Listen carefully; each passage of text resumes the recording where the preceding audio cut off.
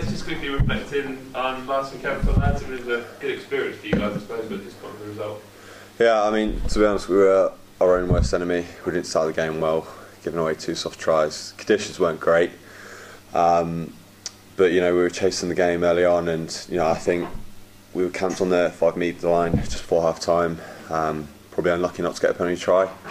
I think if we get that, the game changes, and then we go in 14-10 down as opposed to 17-8, and then you know, we started the second half really well, but we just struggled to get back into the game after that. They were quite happy to park the bus as such, and so it's disappointing, but good experience for a lot of lads. Quite a few debutants, and we're fully aware that we need to right a few wrongs this weekend.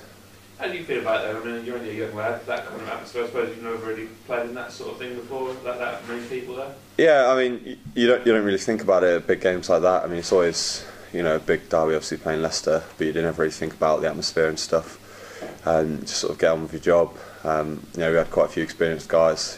Phil Dowson's been captain of the LV side as such. He's done a fantastic job, and I think guys thrive off him. Brings a good attitude and really gets you geared up for a game. So he's been great to have around. What was it like playing alongside Tom Ryder as well? What's he like to play with?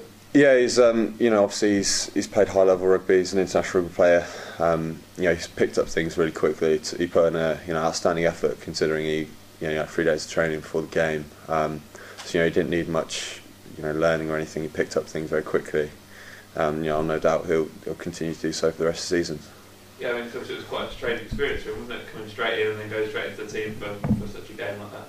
Yeah, definitely. I mean, we've got obviously a couple of injuries. We're struggling, but guys are stepping up, and it's times like this where you get to test the depth of your squad, and you get to see what people are made of.